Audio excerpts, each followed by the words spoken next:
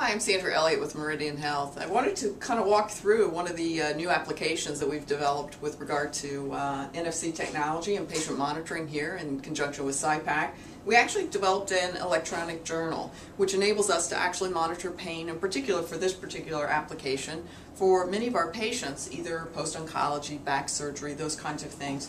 And what we've asked our patients to do, just indicate that they're putting their information in. They rate their pain. If they're taking a short-acting medication or a medication that helps them get through from time to time, then they just press the button and give us a new rating a little bit later in the process. And we also monitor their overall distress. So once that occurs, the patient will either from home, because it's very easy to do in a home environment, or in an office setting like a physician's office, and they will actually bring the card in and download it. This is a small reader that just fits into the USB of a basic PC.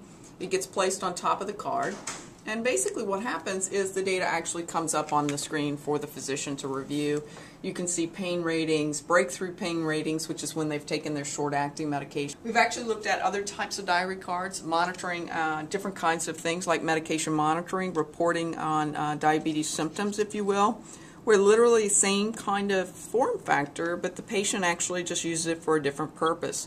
And you can see that not only can you use the PC, but we've actually leveraged the technology primarily because people are so familiar with the cell phones that you can use a cell phone to download the information as well.